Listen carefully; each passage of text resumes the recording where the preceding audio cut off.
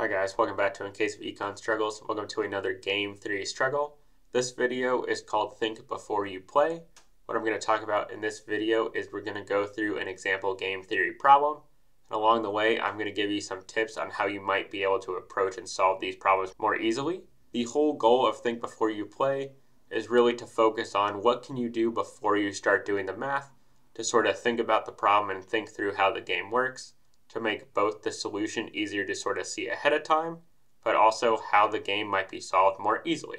So timestamps are below if you would like to jump around, but let's get right into it. So here is just an example. You're presented with this problem and you are trying to solve this problem. So first, let's sort of walk through the problem and think about how we can translate this into a picture in our heads. So first, right off the bat, you can see that we've named this game Farming and Wells. Most professors will name their games in order to give you just a sense of what's happening. So I'm already sort of picturing maybe a farmer, a field, and a well. And we'll go ahead and keep reading. It says that farmers use wells to draw water from the ground to use to grow crops. Okay, well that automatically tells me it's probably the case that zero water means zero crops, so I need water to grow crops. I have two farmers, A and B. I'm going to call them Bill and Deborah just for fun. They each have wells that tap the same source of water underground. We'll call that an aquifer. And we're going to say that that aquifer has 4 units of water. And since I'm thinking about pulling water out of a well, I'm going to say 4 buckets worth, and they're each deciding how many buckets of water to pull out of this well. So big WT represents the amount of water in the aquifer at time t.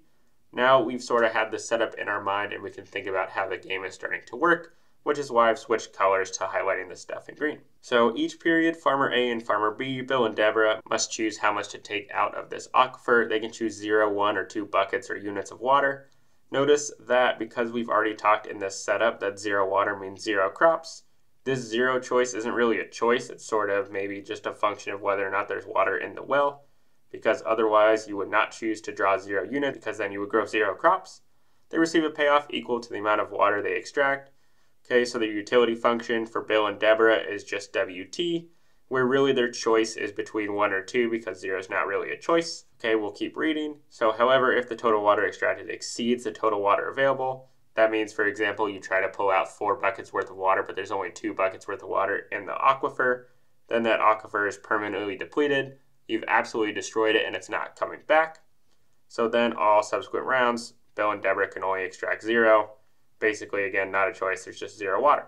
So if the amount of water is exactly equal to 0, then you can't choose anything at all except for 0 still. But notice that the aquifer is not permanently depleted, it's just dried up. So if I saw that in the question, I would probably think, okay, might be the case that later on it's going to like rain or something and the aquifer can maybe be restored. But for now, that's not the case, so I'll just sort of table that sentence till later. We're also going to say that farmers, Bill and Deborah, discount the future at the same discount rate, some delta between 0 or 1, which is pretty standard. It's just their level of patience. So if you have not yet seen how to draw like an economist, here is another great drawing for you, where you've got Bill and Deborah. You've got an aquifer in the center. They each have little buckets they can use to dip and take water out. They're choosing how many buckets out of the aquifer they want to take and throw in their little farms in brown. And so now you can already see, if you think about something like the tragedy of the commons, it's probably going to be the case that this aquifer is going to get depleted. And again, we haven't even started answering any of the questions yet, but you've already had an idea of how the game works, what the solution is probably going to be. And so when we start solving this, you can sort of tell, well, this is the answer I should get, and if I don't get it, I'm probably made a mistake and I should go back and check. But all of this is easier because you sat there and have thought about the game before you started answering the questions. So let's just go on to part A, which is to find all the SPNE of this game and whether or not this aquifer becomes permanently depleted and when. And again, unsurprisingly, we think this aquifer is going to get depleted. So notice, again, once again, 0 water means 0 crops. So this is really a choice of 1 versus 2 waters, which means that really the choice is, do we deplete this aquifer in 1 round or 2 rounds? Because to be a subgame perfect Nash equilibrium must be the case that we're best responding to each other.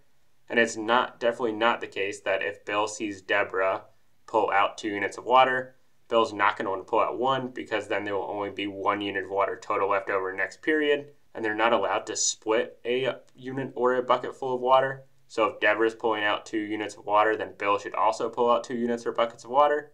And if Bill is pulling out 1 bucket, Deborah probably wants to pull out 2 buckets, which means that Bill actually also wants to pull out 2 buckets. So really, this is a choice between, do we want to deplete this aquifer in one round where we each pull out 2 buckets, or do we want it to stretch out for 2 rounds where we pull out 1 bucket in each period? Now, if Deborah, for example, says, well, maybe I want to pull out 1 unit of water today and 1 unit of water tomorrow, then that's going to give me a payoff of 1 plus delta, which is less than if I just pull out 2 buckets of water to begin with. So both people have a dominant strategy just to pull out 2 buckets of water today. So that's exactly what's going to happen. The aquifer is going to get depleted. That's going to happen in 1 period. And in this example, there's no subgame perfect Nash equilibrium, which the aquifer does not get depleted, because there's no world in which pulling 1 unit of water today and 1 unit of water tomorrow is better just for the person on their own, whether or not you've taken the other person's action into account. There's no world in which 1 and 1 is greater than 2 and 0 because of this discount factor being less than 1. So both people prefer to take 2 units out today and 0 tomorrow. That's a dominant strategy for both of them. So that is what happens. And you can see, again, just by thinking about the game ahead of time, we sort of knew that was going to happen and we just needed to mathematically show that. Now let's move on to part B. So in part B, notice that we're going to have rainfall. And so water is replenished at the end of the period after choices have been made and all the water is extracted. So what I like to do for this is I like to sort of write out a more concise version or notes to myself on the side. So here's how the game works now. It's day T. We wake up. We decide how many buckets of water I want to pull out of this well. Then it's going to rain 2 units in the afternoon. And basically, if there is at least some water in this aquifer, then we're going to have 2 more buckets that fall into this aquifer and the aquifer gets refilled. But if the aquifer is empty, then that water just goes straight into the ground. It doesn't add to the aquifer, it just gets soaked up. And so we don't have any more water and the aquifer continues to be at 0 buckets of water.